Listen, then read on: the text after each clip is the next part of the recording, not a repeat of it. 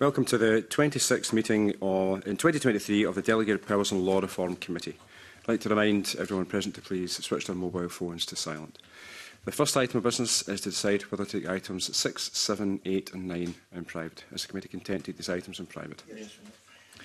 Under agenda item number 2, we are taking evidence from George Adam MSP, the Minister for Parliamentary Business. This is one of our regular sessions with the Minister on the Scottish Government's work relevant to this committee. The Minister is accompanied by 3 Scottish Government officials: Steve McGregor, the Head of Parliament and Legislation Unit; Rachel Rayner, the Deputy Legislation Coordinator in the Scottish Government Legal Directorate; and Greg Walker, the retained EU Law Act Management Lead. May I welcome you all to the meeting this morning. So first I'll remind the attendees not to worry about the turning on the microphone, because that will be happening automatically by broadcasting. So first I'd like to invite the Minister to make any opening remarks. Thank you, Convener, and good morning to everyone in the committee. As a former member of the committee, I'm only too aware the importance of this committee in scrutinising legislation. When we met in February, we were preparing ourselves, both in Scottish Government and in the Parliament, to deal with the measures in the UK Government's retained EU law bill, which we had anticipated would give rise to high volume of subordinate legislation. The final act means that the volumes will not reach the scale that we expected. Nonetheless, ministers need to be assured that devolved provisions are appropriate, and officials will continue to appraise the committee of expected future volumes to assist you in managing your own business. Whilst retained EU law implementation has not been as first expected, the Parliament continues to process a significant amount of legislation, and I would like to record my thanks to the committee and its officials for the constructive manner in which we continue to work with each other during very extremely busy and challenging legislative programme. The Government continues to deliver on its commitment to deliver more SLC bills, Scottish Law Commission bills, and I'm pleased to note that this committee has been able to lead scrutiny on 2 bills this session so far, with stage 1 of the Trust and Successions Bill this week. It is my hope that this continues, and as you know, our programme for government confirmed that the next Scottish Law Commission bills for introduction will be judicial factors, and it is the government's expectation it will be suitable for allocation to this committee. We remain committed to continuing to reduce the backlog of published reports, and by the next parliamentary session we should have addressed the backlog and be focused on recently published reports. As the committee knows, I take the quality of instruments that we lay very seriously, and it is important that there are few errors as possible. Therefore, I am pleased in the last quarter no instruments have been reported on serious grounds. I continue to value the close working relationship I have sought to build with this committee and hope that continues in the future. And I look forward to hearing from everyone on the committee today, and I'm happy to take any questions. Otherwise, I'll go now. Thank you very much, Minister. Nice try. So just to open the session, as you're aware that the committee does a very good job, and I'll say that on behalf of all colleagues, with regards to the scrutiny of the SSIs, and the Scottish Government have certainly improved the quality of the drafting of the SSIs. As you are very much aware, Minister, that we don't identify many issues with them, so I think clearly there has been a lot of hard work undertaken there. But we do still find some errors in the drafting of the SSIs. Can you tell the committee what work that you and your colleagues are doing just to ensure that the drafting errors are reduced? Well, one of the things is, as you quite rightly say, Convener, is we're in a good place where there hasn't been that many errors. But on the whole, we don't just sit back and rest on our laurels. We need to continue to have that level of excellence and make sure that you do get everything accurately. Constantly how it works is we tend to make sure that everybody that's involved in the process make sure that everything's in the correct place and position before it comes to yourself. And it's important for us. I would much rather be in a position where you get everything accurately right from the beginning, rather than it be an idea that there has been some kind of mistakes. Now and again, because some things are so technical, there will be issues, but on the whole, we kind of strive to make sure that doesn't happen. But on this, I'll possibly bring in Rachel at this stage, just to put your mind at ease and tell you the exact process that we go through. So, from an SGLD perspective, take quality assurance very seriously, and that's built into really two stages. Firstly, as part of the drafting process, so considering and discussing points and raising issues as they arise and dealing with them then. And then secondly, once the instrument is prepared, there are checks of that instrument within the teams working on it, but then there's also a further check by a lawyer who's not been involved in it, who can bring that fresh pair of eyes to see things that maybe other people wouldn't. We think that does provide robust quality assurance process, but we are always looking at DPLRC reports. Are there things we can learn? Is there anything we need to put in place? Do we need to update guidance to make sure that points are addressed? As you've seen, where issues do arise, there was a particular issue regarding a couple of social security instruments. There, a thorough lessons learned exercise has been carried out both by policy colleagues and also SGLD to look at the quality of assurance process across the piece and make sure that there's suitable guidance for staff, both in developing policy as well as on the drafting side. And some of the outcome of that is that there's going to be secondary legislation awareness sessions delivered for social security staff on a regular basis, not just as a one-off, as a continuing process. Okay, no, thank you. Just before I hand over to Mercedes Villalba, so just on that particular process, do you have, for talking's sake, maybe 2 or 3 years, maybe new people come into the department and then others move on? Yes, we have a learning and development programme for SSIs, both in terms of training new people and coaching them and supporting them in drafting, but also then providing refresher and ongoing training for lawyers. As you've seen this year, the Rule Act has come in. That's going to make some changes, so we need to make sure everybody's aware of it. So, yeah, it's a continuous process. Okay. Well, thank you. Mercedes Villalba. Thank you, Convener. Good morning, Minister. Following on the theme of scrutiny of instruments, I wanted to ask a question in relation to information sharing. The committee's recently considered and reported instruments which have been linked to UK-wide changes, such as instruments relating to public sector pension schemes following the MacLeod judgment and council tax reductions following UK-wide changes to universal credit.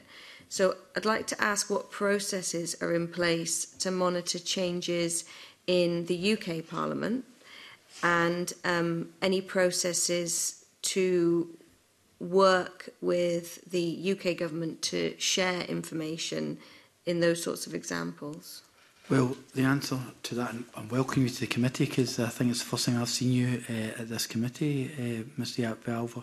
But one of the things that we've found is at official level, officials from the Scottish Government and the UK Government meet each other on a regular basis.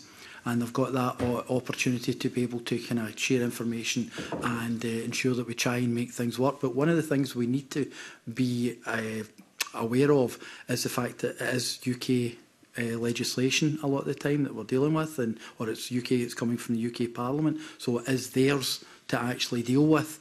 So we need to find a way that and I'm trying to make this in a non-political point of view because my job is basically the process of making everything work here, but that they remember we're here and we equally have our processes that we need to actually deal with, and B, making sure that the communication between official level and myself at ministerial level with counterparts is there as well. Now, we try to make that work. It doesn't always work, and I think part of the reason is because, if I was sitting here from the UK government's perspective, I'd be saying we've got a Parliament at Westminster that we have to go through their processes, and therefore, and we were saying at the side, well, yes, but equally this affects us, so therefore we need to actually have the opportunity to have the time to go through our own processes as well. So on the whole, we tend to work very well together. Does that mean that there's actually some hiccups along the way? Yes, there can be, mainly because you're dealing with things that there might be a situation where they don't think there is actually a Scottish element to it, or something that affects the Scottish Government, and it will be our officials that will maybe say to them that, we need to look at this, and there might be a bit of debate on that issue as well. But on the detail, I think, Stephen, possibly if you can maybe give some further detail on that as well. Yeah, I would agree with everything the Minister said there. We spend quite a lot of time at official level engaging with our counterparts in UK Government to make sure they understand our needs in terms of understanding what legislation bringing forward, and the Scottish Parliament's needs in terms of timescales for scrutiny, whether that's in relation to retained EU law, LCMs or Scottish statutory instruments. I think in the specific case of the council tax regulations over the summer, I think UK local authorities have got the ability to make changes midway through the year without legislation, and we don't have that provision in Scotland. So there's some follow-up work taking place now to make sure that UK Government understands that, so they're making changes in the future. They let us know early enough that we're able to prepare our legislation and give the Scottish Parliament time to scrutinise it. I don't know if Greg can just get anything to add with regards to your experience with retained EU law. Thank you. As the Minister alluded to in the opening statement, we're no longer looking at volumes of Rule Act instruments, but nonetheless, the smaller number we're dealing with, 5 notifications have gone in for SIs, and the ones we have intelligence to come are potentially in themselves challenging, so we rely very much on what is a UK legislative programme, what we're told about it. I can give the committee the assurance there is probing and interrogation and checking of what we're being told, making sure we get the full details. And so we do whatever we can to try and preempt what's coming. So perhaps an example of that is the whole concept of retained EU law is being renamed assimilated law under the Rule Act. And so we're working on a Scottish statutory instrument which will be laid in the coming weeks, potentially 2, depending on how the drafting of that firms up the quality assurance process, which I'll refer to. But that really is to make sure the devolved statute book is timelessly updated for that change, which is coming as a result of a UK Act. There's other work along those lines on the go, but certainly the retained EU is up there as an ongoing UK implementation programme that we have to tune into as best we can and handle as best we can. And in those early notifications, certainly a number were in on time. Others we weren't able to for reasons explained in the notification, because it is just so challenging to get that full and timely information, and we have to make sure the updates we're giving to committees are credible.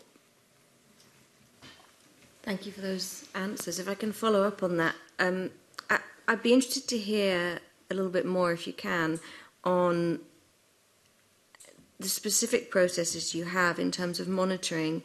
Are you in the position that you're having to wait for the UK Government to notify you of when things are being laid, or do you have channels through which you can monitor and follow the progress of work before you receive the formal notification? And is there anything that you feel can be done to improve those processes so that we can avoid those kind of rush changes which we've seen in the past? To be perfectly honest with the answer is it's a bit of both. Where we have officials working together all the time, as I've already said. You also have the fact that when the UK Government do make the announcement and they do go forward with it, as I've already said, it is their legislation, so we just need to make sure that we are kind of making them aware of the Scottish element to it all. Could things be better? There's always room for improvement in absolutely everything in life. So yes, could we probably find a way to work in a way where we can make things a lot more smoother? But because of the technical aspects of a lot of this, it can become quite difficult. And the number of notes that I've seen flying back and forward between both governments, I can see what these people end up having to deal with on a day-to-day basis with regards to things that haven't been thought of that could have a problem. Like, obviously, somebody's drafting something down in UK Government, they're thinking purely from their perspective and how they're going to push things forward, and they may perceive there is no kick-on to us up here. And one of the things that you do end up seeing is the officials up in the Scottish Government will say, well, that's not the case, and then there might be a wee bit of time of debate, a wee bit of to and fro as to who actually is correct in that scenario. but it's back to the accuracy of how we can provide that information to the committee and to the Parliament to the best of our ability. But I'll bring in Stephen again if you just want to add something to that as well.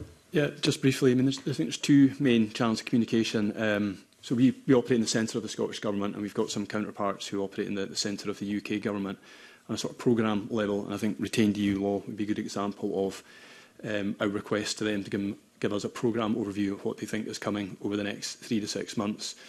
But individual portfolios are also in touch with UK departments to understand within that overall programme instruments of specific interest to them. So there is quite a lot of information sharing back and forward at official level.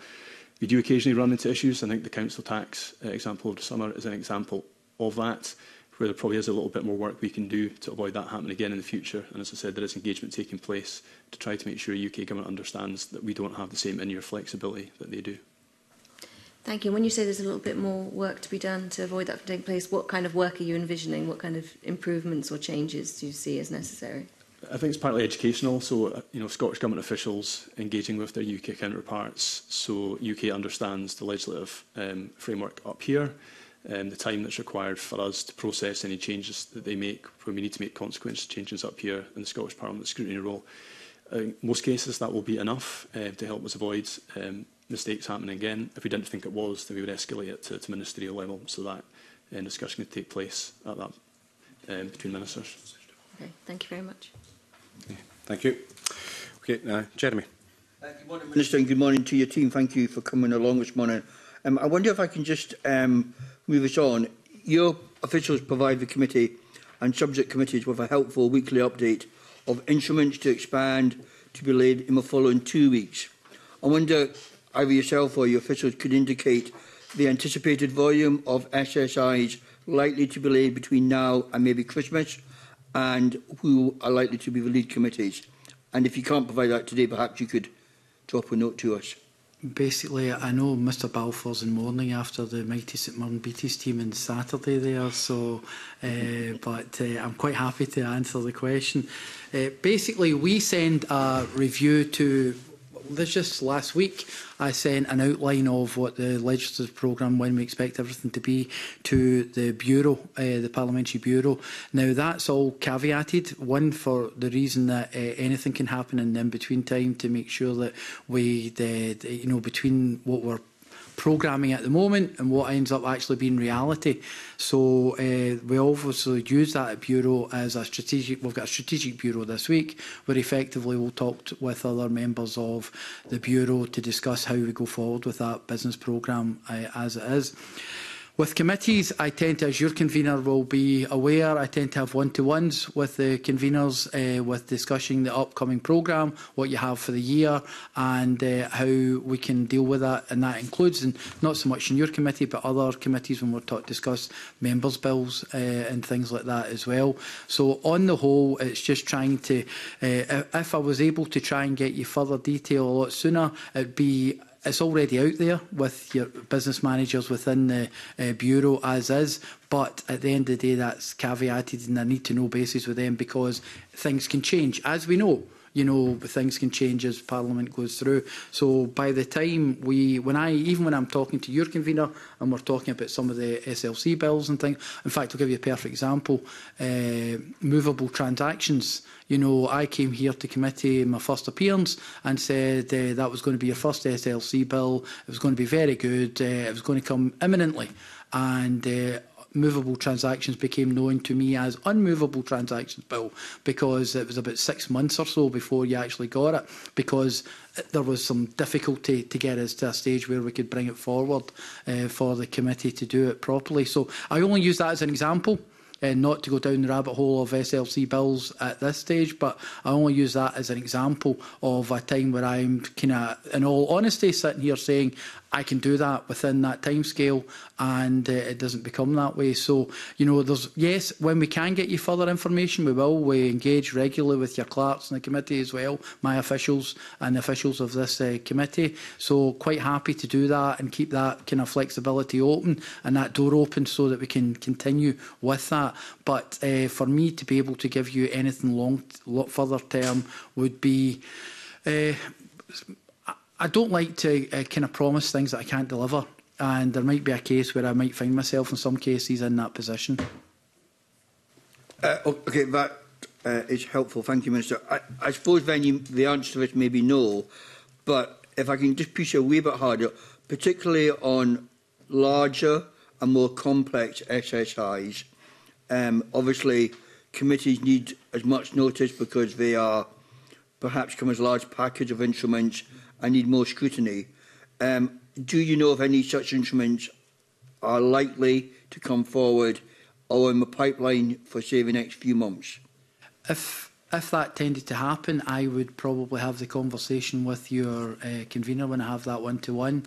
And from memory, I'm trying to remember, I don't think there was anything of any significance for this committee coming up in the not-too-distant future. So, because I remember actually, I always used the lines of the legislation that's coming through, kidding on everybody that they're going to get all the legislation, or the SSIs as well, but just it's the full number. But on the whole, I don't see anything for this committee, so I can guarantee you that at this stage. That's going from memory. I'll just confirm with Stephen that that is indeed the case. Yeah, I mean, I think the volumes at the moment are reasonable. I don't think we've got any really significant bits of legislation coming through the pipeline or really significant packages. But if there was, we would be engaging with the clerks early. I think over the years that's something we've got better at, understanding that the committee will want to understand packages of legislation so they know which instruments are linked together. And if the instruments are particularly large, then we understand that the committee's legal advisors will need time to properly scrutinise them. So we do take all of that into account when we're planning. I think there might be one large UKSI which needs to be laid in the Scottish Parliament in the next few weeks. I think the memory there's one which is 90 pages, which is it's a UKSI, but it's an actual one that needs to be laid in this Parliament rather than an SI notification. I think that's the one I can think of. I'm just going to come in to supplement. Is that the one that Mr Walker was talking about earlier on? Is that no, separate to? no, this is something different. Thanks. Thank you. I'll leave it there at the moment, Convener. Thank you. Okay, well, thank you. And Bill Kidd. Thank you, Convener. Minister, our predecessor committee welcomed the Scottish Government's work in meeting almost all of its historic commitments by the end of the last parliamentary session. The longest standing commitment that still exists is now the Scotland Act 1998 Specification of Functions and Transfer of Property Order 2019. Now, following your last appearance in the committee, you confirmed, and in fact in your preambles, you confirmed that discussions go on, including on this, between the Scottish and UK governments. Any update on this specific matter that you can give us to ensure that it meets the commitment, please? Rather than ramble on, Mr Kidd, I'll just pass on to Stephen at this stage. Yeah, again, I think we've got better at dealing with historical commitments. I remember being at this committee a number of years ago when we had quite a large volume of outstanding commitments. We managed to drive that down to what is now, I think, 4 or 5. This one is the longest commitment. We were reliant on the UK Government to help us identify an appropriate Scotland Act order vehicle to get it done. We've not yet managed to do that, but it's certainly something we're continuing to discuss with them. And once we're able to identify a vehicle, we'll be happy to update the committee at that time. It's possible just to ask if there's why. I mean, without getting too deep into it, is there something very specific about this one?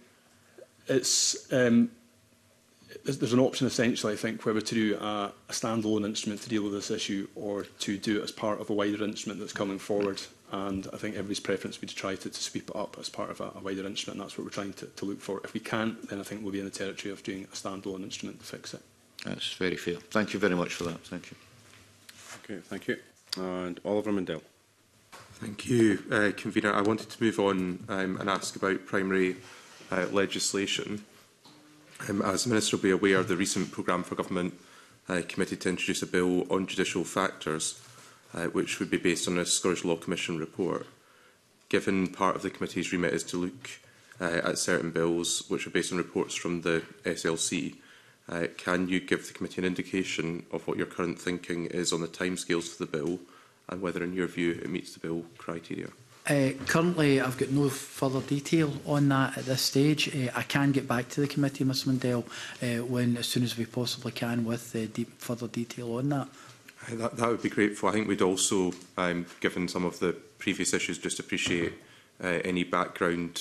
I'm appreciating what you're saying in terms of today that you could provide on the work the Scottish Government has done, given that it's some time since the consultation on that publication took place, and just to hear.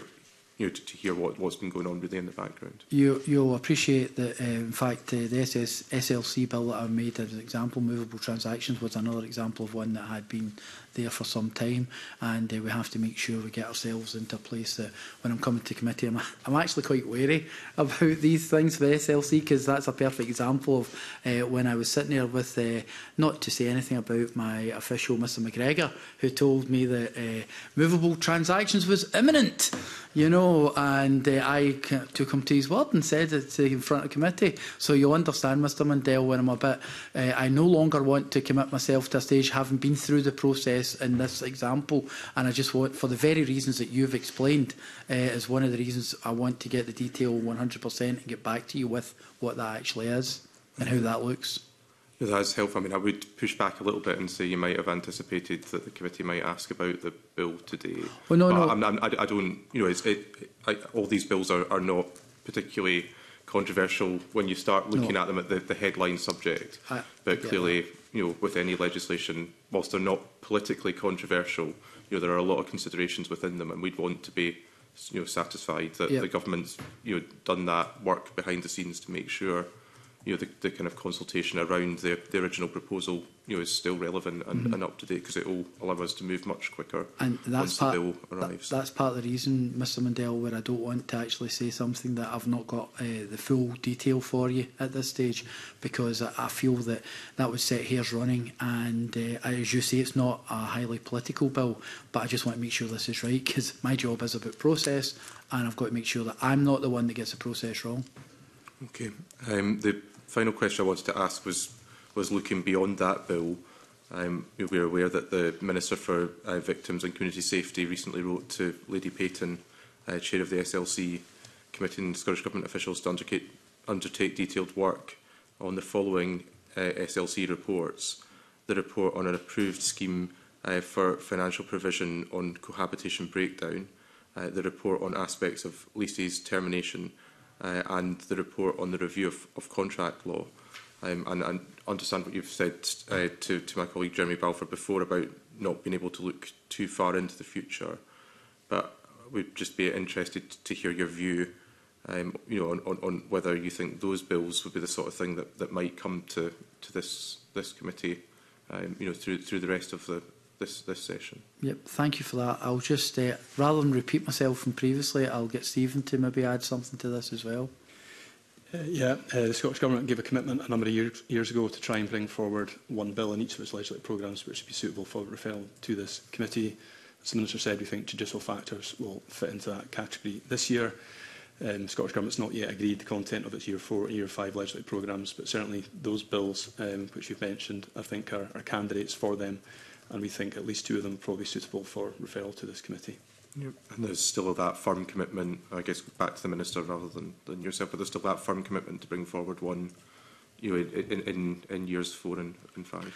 Yes, that's part of the conversation I had with the convener when we had the one-to-one earlier on, was the fact that we still intend to do that, and more likely than not, some of these SLC bills will come to yourselves. Yeah. Again, that's with a very broad brush. No, that's positive to hear, because whilst no one ever wants to create more work for themselves, I think these are important areas that are often overlooked by the Parliament and would be... And I think you bring up an important point that in my time in this committee we never had any legislation to do, and it was always really strange coming from other committees where you had a legislative programme to deal with, and I think it's quite good for this committee, because of its remit, to get its teeth into bills like this, which are very technical in aspects, and who better to do it than the members of this committee, because everything you deal with day in, day out is highly technical. Okay, well, thank you. Minister, you'll be aware that I've raised the issue regarding the Section 104 orders in the past, and I raised it at a conveners group with the First Minister also, also very much aware of the situation regarding the Movable Transactions Scotland Bill, and also the Trust and Succession Scotland Bill with the Stage 1 on Thursday. Certainly, can you set out to the committee what the current processes are between the Scottish and UK governments to obtain and also implement a Section 104 order? Well, basically, we have the situation we've got to work with the UK government, as I've stated previously. Again, it's coming from their side of things as well, so I've got to work around their processes. And it's quite funny because when I come along to see yourselves, I'm often told that, you know, I must respect Parliament, give Parliament time to process the detail. And that's what I've been trying to say with some of the answers earlier on as well. That becomes a difficult balancing act for us to actually get to a stage where we push the UK government enough to actually say we need to get the detail and we need to know what it is so that we can actually do the same with ourselves up here. And really, it's their process, and they have the ones that have the kind of they're in control of that. So on the whole, it tends to be, again, officials will talk to officials. There will be times where it will kind of move up to ministerial level as well. I've not had a meeting for a wee while, but I used to have meetings with regards to all of these kind of various sections of the Scotland Act that we used to kind of deal with. And I remember having that meeting with my counterpart in the past, and the first meeting I had was, listen, can we just leave the politics at the door? Because we're just talking about the function of how both parliaments can work together and deal with it. And my counterpart agreed with that, because that's what we need to do in order to try and make this happen. And it's to give my officials and UK government officials the opportunity to have these conversations and to move that forward as well. I don't know who would be best to maybe give more detail on that. Would it be yourself, Stephen? Yeah, we engage quite regularly, official level, weekly, as it happens, to discuss Scotland Act orders which are currently in the programme and which might be coming up. UK government's got its own rules of thumb about how long these things take to develop. We know what they are, so we take those into account when we're developing our programme. We also make clear to the UK government where we've got particular timing need to get legislation implemented, so they can take that into account. Occasionally, where it's absolutely essential to speed it up, UK government have been willing to do that, and that engagement will continue to make sure that we let them know what we need as quickly as possible. Okay. So, certainly, thank you for that. With the Section 104 orders, now, one of the things that I suggested in the past would be, could there be some type of protocol put in place between both Scottish and UK governments to try to assist with these? Because with the Movable Transactions Bill in particular, also now Act, we now have an up-to-date Act apart from a section. So that old legislation is still being utilised by practitioners in Scotland. And just by way of some feedback, any practitioners I've spoken to speak very highly of the Movable Transactions Act, and are using it on a daily basis. So it does clearly show that the SLC work does really benefit the legal process in Scotland. But in terms of come back to the Section 104 orders, is there or have you had any dialogue with the UK government to try to formulate some type of mechanism or process whereby when a Section 104 order is required, it's actually going to be a lot shorter as compared to the longer drawn-out process that we currently have? Because ultimately this is about making better law so practitioners can utilise that to the benefit of the country. Convener, I had a fair idea you'd probably ask this question from the point of view that because of everything you've stated there.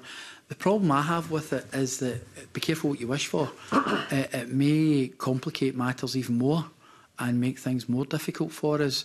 I might be proven wrong in that, but my opinion is that this may make things a lot more difficult than what they currently are if we had some form of protocol there, depending on what that protocol was, to do it.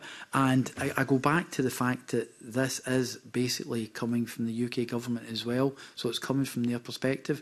We would equally be quite defensive if it's well, we are, as a government and as a parliament, quite defensive when it's our own stuff, our legislation that's going through, or our own kind of the work that we're doing. So I do try at times to consider how things work for those that are in the other place, because it's not all, no matter how much I think it is, but the world doesn't revolve around me, and I am not that important in the whole kind of scheme of things. And I think it is important that we kind of give them their space to be able to do what they have to do as well. At times that can be challenging for us all, But I really think we'd have to be very careful with the idea of having some form of protocol. Now, maybe a protocol is maybe not the right avenue to look at, but if there were, even if there's some type of kind of set of guidelines, just to try to help to speed the process up. Because I think from memory, I think it was put to us that you're potentially looking up to well over a year and a half for the Section 104 order to actually be dealt with. Now, it's clear that it's not having a negative impact upon the practitioners as such, but at the same time, it is actually still having the aspect of an older part of legislation still being utilised for that specific element in comparison to the new legislation, which people very much welcome. No, I take on board everything you're saying, and I'm not looking, listen, if, as I've said to this committee on numerous occasions, I don't believe I've got a monopoly in good ideas. If someone comes up with an idea that will make something better and work the way it should work, then fair enough, myself and my officials will look at that. But, you know, the idea of a protocol still makes me a bit nervous because we are still currently managing to make it work to a certain degree just now. And it takes the time. The UK government would say to me, well, that's the time it takes. So work round it, you know. Okay. Okay, no, thank you for that, Minister. Jeremy Balfour. Yeah, thank you again. I wonder if you can just move on slightly. I wonder what consideration does the Scottish Government take into account when deciding to delegate a power or not in a bill, and to satisfy itself that that's the appropriate way to do it. So I just wonder, how do you work that one out?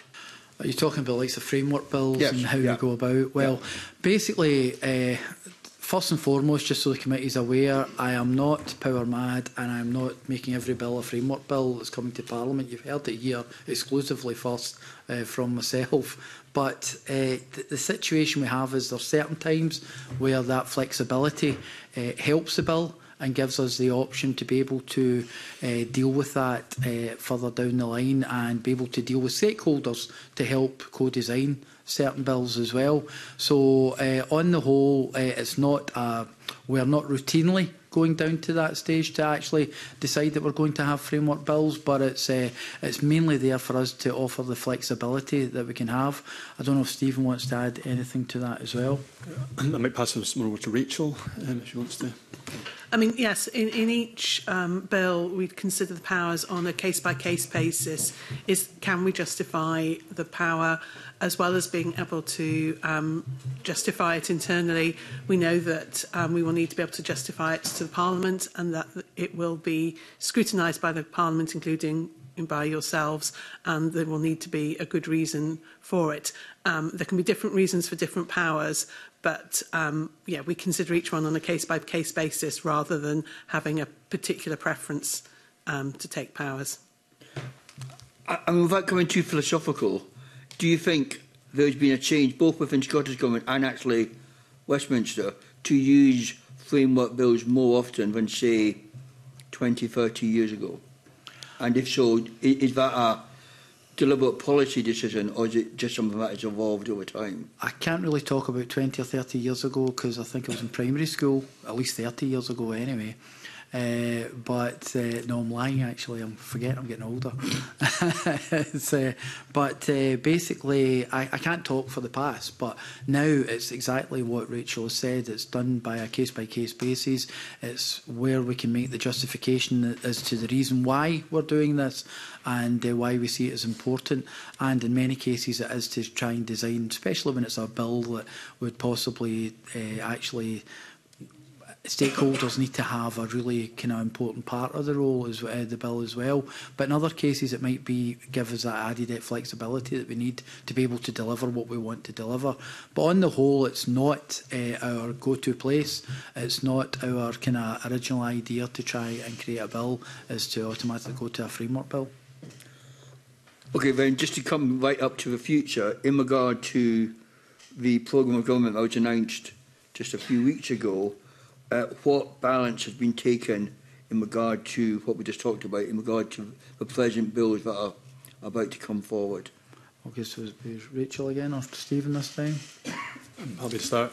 I mean, I think out of the programme that's been announced, I mean, I can't think of a significant number of bills that we class as framework, potentially agriculture, for the flexibility is required for the future to enable the powers to be used.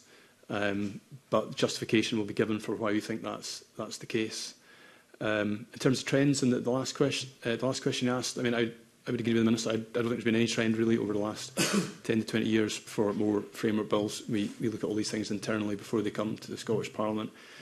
Perhaps with things like social security, where there's been new powers, that sort of topic has lent itself more to the requirement for framework type bills. But again, where that's been required, I think the Scottish Government understands that it will require to justify and explain why it was appropriate. And ironically, you and I, Jeremy, were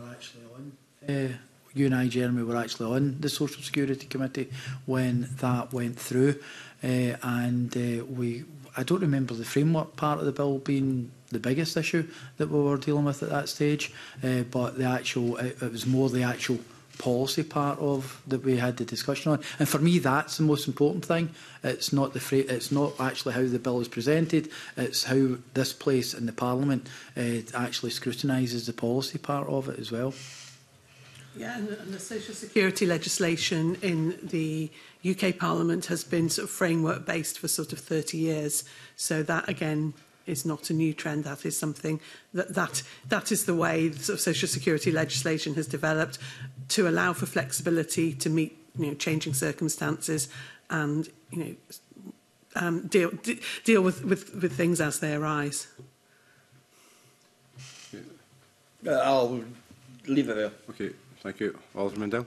Yeah, I wanted to push a bit further on the frameworks point. I think obviously it gives ministers and the government increased flexibility, but the Parliament also loses something in the process.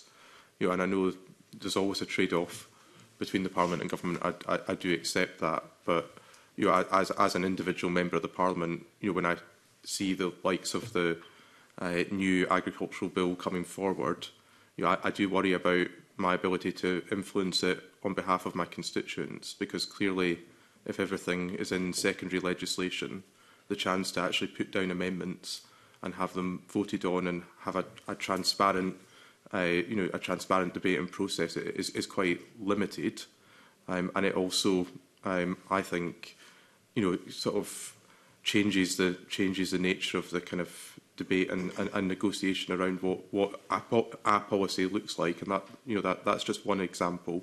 The committee, or a majority of members on the committee, had the same view in relation to the National Care Service, and I would just ask you, what your reflection on that is as a parliamentarian yourself. No, well, having worked with yourself, Mr Mantell, since 2016, you're not exactly quiet when it comes to stating your opinion, and I think that's the whole point of Parliament in itself, when you can express the opinion you just expressed there, which is effectively you think there is a...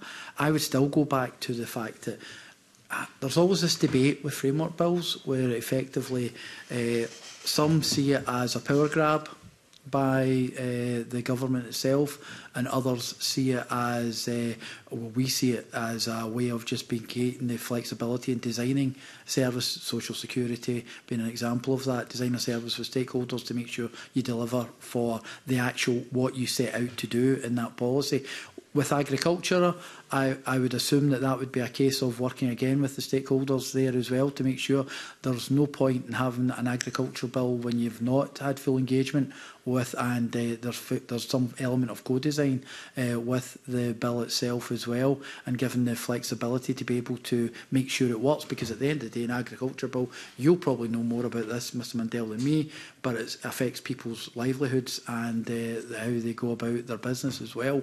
So I would say that it still gives us the framework. I understand. You do recognise the point. I do recognise there is this debate. Can't amend the legislation, yes, and it limits the scope for amending legislation when the details held back. I recognise that debate that's happening in Parliament, and I understand that. But what I'm trying to say is, I think at the end of the day, it's actually about delivery. Or from my point of view, it's about to be able to deliver what we actually wanted to do in the bill, and it's not a case of taking anything away from Parliament. For me, but I understand. But it takes something away from my constituents. Clearly, they, not to get into the kind of politics of it, but and it'll be the same for other members from different parties, and the same for your MPs, or MPs of who represent the SNP in the UK Parliament, and you can kind of go round.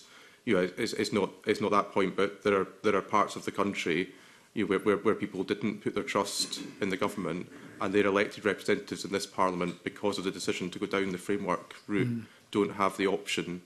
Don't have the option to make amendments, and that and to show to show people what the alternatives were, and to see the Parliament as a whole vote on those. At the end of the day, Ms Mundell, you've made your point of view.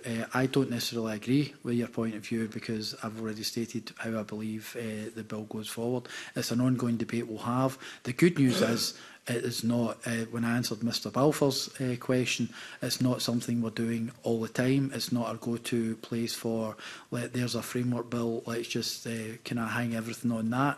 We don't do that. It's on a bill-by-bill basis. And if I can assure you in any point of view that that is how we look at it, I take on board your opinion, and I'll maybe have a discussion with my officials with regards to that. But on the whole, we try to make sure that there's as much scope for the Scottish Parliament to scrutinise legislation as possible. Thank you. And Bill Kidd. Thank you, Convener. Minister, there's been an increase in the frequency of LCMs and supplementary LCMs coming to the committee, and there's often a fairly tight turnaround in terms of time for consideration. The committee notes that timings of LCMs are influenced by a number of factors, including some out with the power of the Scottish Government.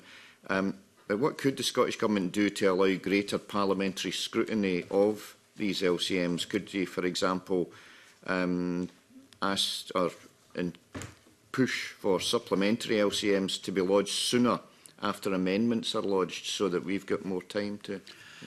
Yeah, this is always an ongoing debate that we've had, I think, since the first day I sat in front of this committee, and it probably was happening before I became Minister for Parliamentary Business. Again, we're back to a situation where the UK Government will do a piece of legislation. They'll believe that there isn't a Scottish element to it. Officials may say, well, my side may say there is a Scottish element to it. There'll be a bit of toing and froing at that stage. But the other problem we have is we're receiving the LCMs literally, if lucky, an hour before the actual press release goes out talking about, we're receiving the information an hour before the actual press release goes out regarding a bill. And that makes it quite challenging for us, because we've got to then get officials to, in order to justify whether there is going to be an LCM, or there's not going to be an LCM, or the LCM we're going to be for it, or we're going to be against it. We've got to make that, and we've got to have a case and justification for that. Now, that takes time for us to do it. If we got our information a wee bit quicker, then it would be a lot easier for us to do that, to give the Parliament more time as well in order to scrutinise the legislation as well. And I remind everybody the King's Speech is just round the corner, so we could end up with a situation, who knows what's going to be in that as well, so there could be more of that. But official level, again, we have officials with UK Government and Scottish Government talking to each other all the time, trying to make this work. I've actually asked officials myself, because I've got to the stage where I hear your arguments, I hear what you're all saying with regards to LCMs, and I keep asking, has this always been like this? Has this always been the case since devolution began? And I've been told to a lesser degree in the past, but it was always an issue, but to a lesser degree. It seems to have become more prevalent now. Now, why we aren't getting told sooner, why things are getting left to the last minute, why there's a belief that there isn't a Scottish element to some of the things. Like sometimes we'll have discussions, officials will have discussions at official level, where they'll quite blankly say this does not affect you in any shape or form, and that argument could go on for quite a while as well, and while they're trying to discuss that. So I don't know if it's a political element possibly creeping in from Westminster, I'm not sure, but official level we're trying all we can, and at ministerial level, can I assure you that when I talk to my counterparts, I'm trying to make sure that we make this work a lot easier, but for some reason we seem to literally be getting things an hour before the press release goes out. Well, that's helpful for us to know. Thank you very much indeed. Thank you. Okay, thank you. Do members have any other questions for the Minister and his team? No. Okay. Okay. Minister, I'd like to thank you and your colleagues for coming to the committee this morning. With that, if there are any particular points that we may have a discussion later on, any points we may write to you. But with that, I will suspend the meeting to allow the Minister and his team to leave. Thank you.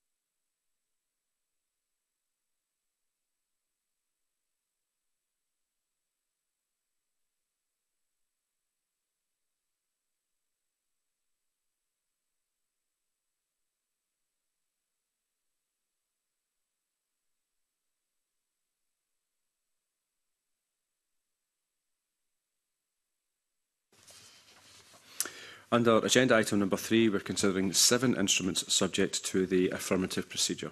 No points have been raised on the following draft instruments: the Real Aid, Legal Aid and Advice and Assistance Miscellaneous Amendment Scotland No. 4 Regulations 2023, the Transport Scotland Act 2019 Amendment Regulations 2023, the Real Aid, Carers Assistance, Carer Support Payment Scotland Regulations 2023, the International Organisations, Immunities and Privileges Scotland Amendment No. 2 Order 2023, the Coronavirus Recovery and Reform Scotland Act 2022, Extension and Expiry of Temporary Justice Measures Regulations 2023, and the Greenhouse Gas Emissions Trading Scheme, Amendment Number 2, Order 2023.